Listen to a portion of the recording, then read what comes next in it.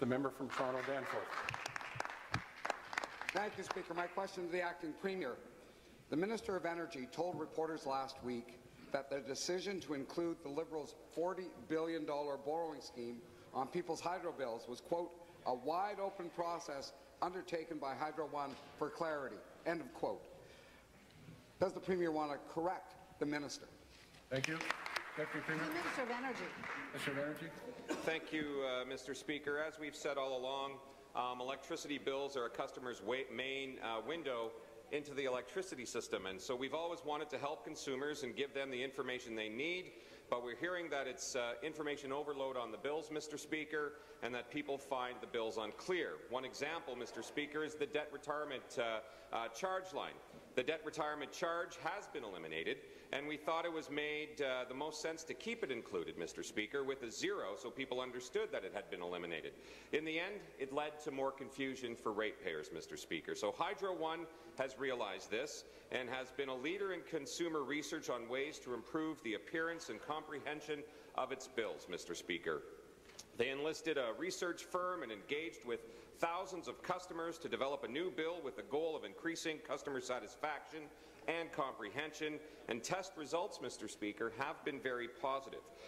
Through the long-term energy plan, the consultation process, the government heard that customers wanted clearer and easier to understand electricity bills, and that's what they're going to be getting, Mr. Speaker, through this whole process. Supplementary.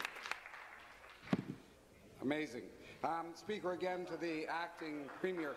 Who at the Cabinet table decided to force Hydro One to include Liberal campaign messages in people's hydro bills?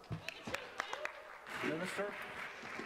Thank you, Mr. Speaker. The 25% reduction that everyone has seen right across the province, and the actual 40 to 50% reduction that they're seeing on their bills in northern and rural communities is the law, Mr. Speaker. This was brought forward through the Fair Hydro Plan that this government voted in favour of and the opposition voted against, Mr. Speaker. They actually voted against increasing the Ontario Electricity Support Program that helps low-income individuals and seniors, Mr. Speaker. They actually voted against helping First Nations while eliminating the delivery credit, Mr. Speaker. So when you're talking about the decisions being made at the Cabinet table and being made in caucus, it's actually helping those most vulnerable in our province with their electricity bills, Mr. Speaker. That is something that this government has done, and that party neglected, Mr. Speaker. Even in their pie-in-the-sky plan, they never talked about helping First Nations the way we have, and they didn't even include low-income individuals until the last page, Mr. Speaker. We've made sure we've helped those individuals right across the province. Final supplementary.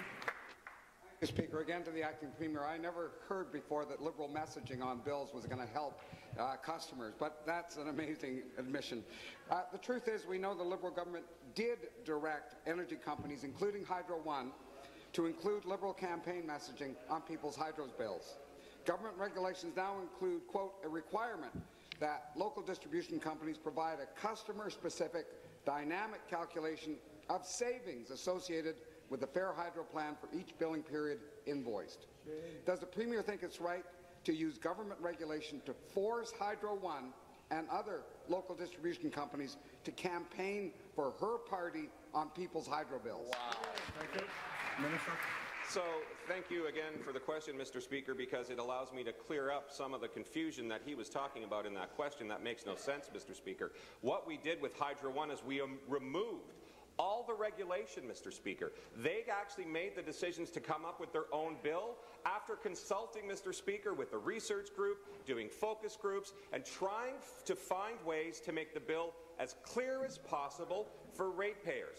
Hydro One did that on their own, Mr. Speaker. They made sure that all of their ratepayers had a say in this process through their focus groups, and now they've brought forward what they're hoping is that main window to help ratepayers understand their bills and also understand the electricity system a lot better, Mr. Speaker. They're clarifying some of the language. They're making sure that on the bills that people have that window. They want to make it as clear as possible, and that's why we have the bill presentation group with EDAs, Mr. Speaker, working on this right across the province.